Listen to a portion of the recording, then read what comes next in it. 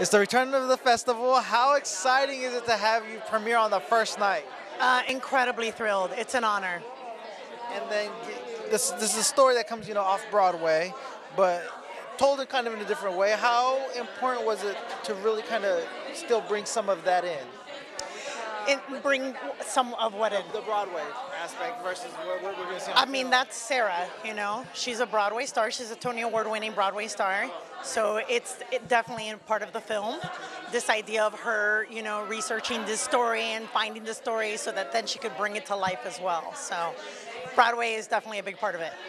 And then working with Sarah, how exciting has that been? Knowing this is her directorial debut too. She's a lot of fun.